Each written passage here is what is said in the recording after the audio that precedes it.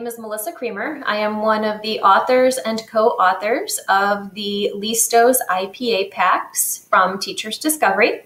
And I'm going to follow up my colleague Elaine, who talked to you a little bit about what the IPAs are. And I'm going to tell you a little bit about what the IPAs are not. The integrated performance assessments are not designed to be busy work. It's not something that you can leave for the students on Monday or give them on Monday and then collect on Friday.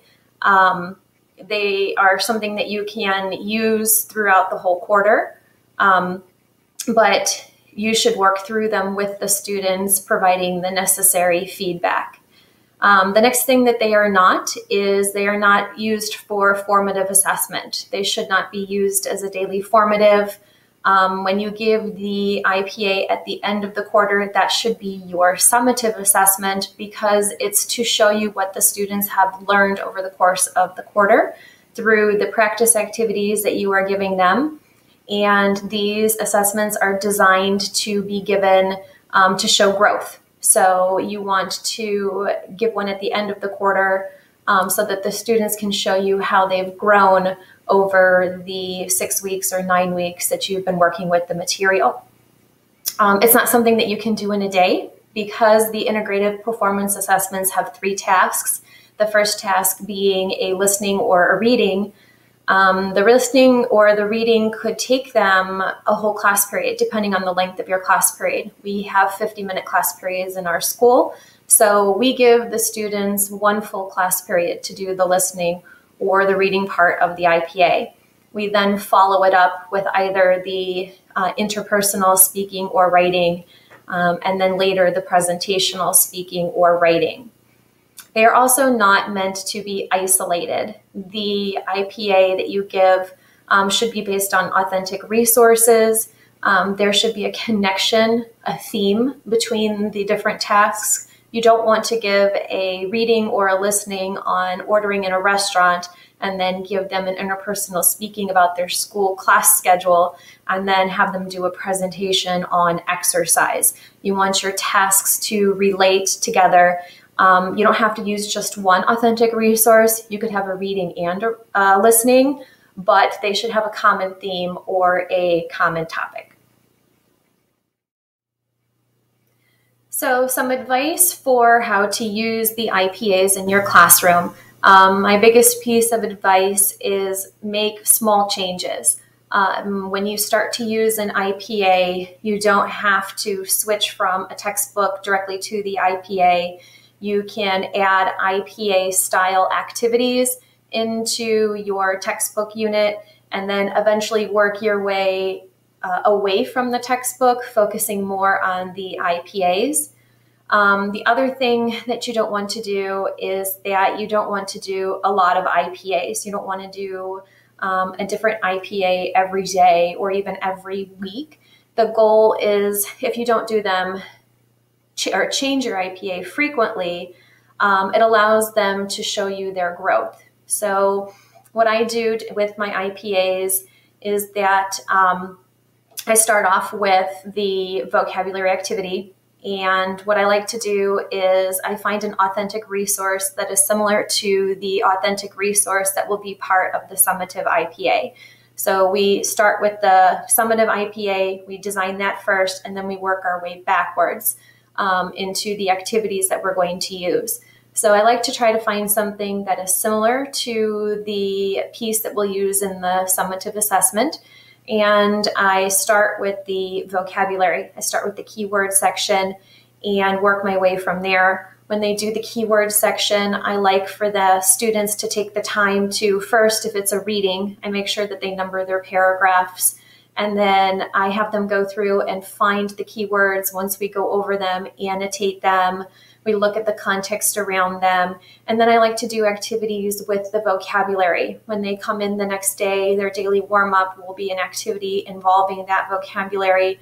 We will continue to use it in several activities just so the reinforcement is there. They can be familiar with that vocab, because that vocab should be similar to the vocab that they'll see in the summative assessment. When we do the activities, sometimes I have them work in pairs, sometimes I have them work in a group. If they work in a group, I will then have the groups share out loud or share on the board. When we do the main idea, sometimes I'll have them work as a group, and then I'll have each group share their main idea out loud, and we'll take parts and pieces from each group to build what I call the ultimate main idea statement. And then I sometimes will change the way that we present the activities with the cultural comparison, for example. Sometimes I will give them a Venn diagram or a chart where they can jot down their thoughts or ideas before they put them on paper. So there is some flexibility with them. Sometimes I will combine a reading and a listening together.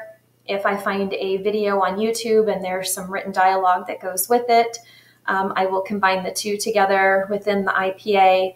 If I find an infographic and the infographic is part of an article, I will combine those two pieces for the IPA. So it doesn't have to just be one resource. A lot of times when you find a resource or you find your website, there will be several pieces connected to it that you can use and turn into IPA style activities.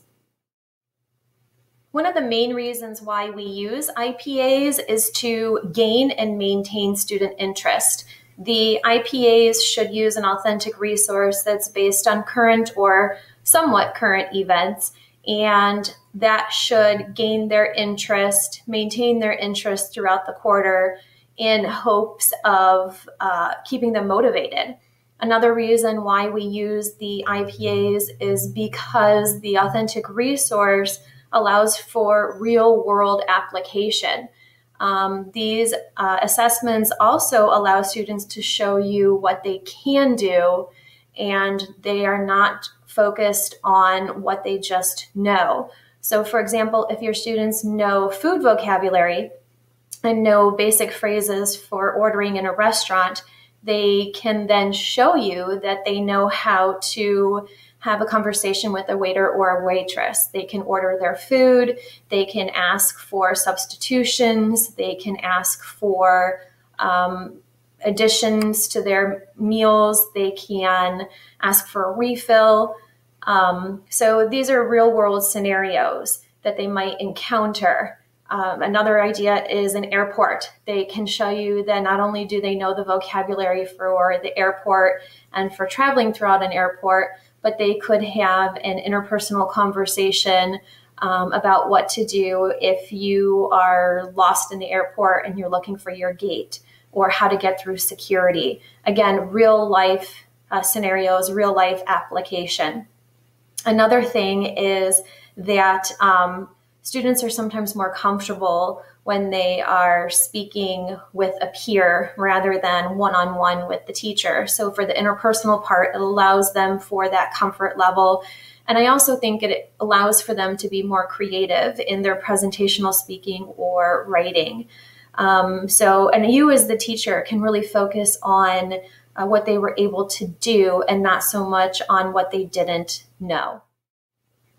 Thank you so much for listening. Please check out our integrated performance assessments on the Teachers Discovery website or in the catalog. They are part of a series called Listos IPA Packs, and we have them for the novice and intermediate levels. We are also working on a new series called the Beginner Series, and these are IPAs designed for the Novice Low Spanish 1 students. So check them out. Thanks.